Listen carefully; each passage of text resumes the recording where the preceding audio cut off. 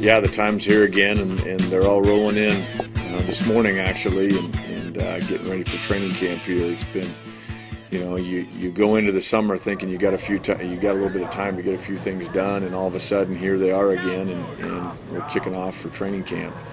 Really, the next couple of days is spent with some protocol things and going through some player policy manuals and starting to dive into the playbooks in all phases, offensively, defensively, and special teams. Doing physicals and doing some leadership things as well. The actual first practice will be Wednesday afternoon. So kind of preparing up to get to that point and have all our I's dotted and our T's crossed. Dussault's punt, and Cook picking it up off the bounce, and he's got a little bit of running room.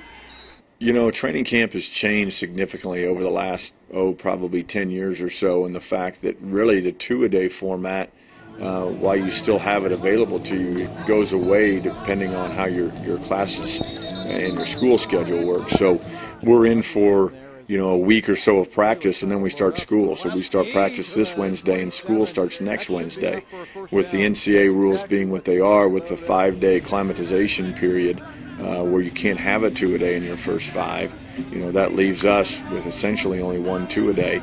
Once you start two-a-days, you can't have them on consecutive days. And then once you start school, you go back into your NCAA 20-hour rule, which greatly limits your availability with the players during that time as far as time concerns. It's a little different approach, to be honest with you. And is it a good approach? I don't know. As a coach, you always want as much time as you can get to feel like you're very prepared going into the first game. But at the end of the day, everybody has the same rules.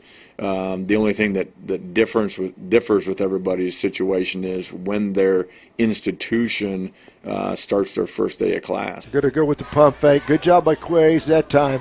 He stayed right with him. Good coverage. And Reiser there with excellent coverage. I think he didn't get fooled at all by the pump fake. Yeah.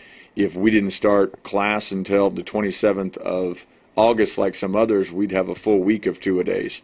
In our case, we only have 1 two-a-day practice because of how the schedule falls, and so we've got to try and find the time in other ways and make sure we're being very efficient with the time we do have.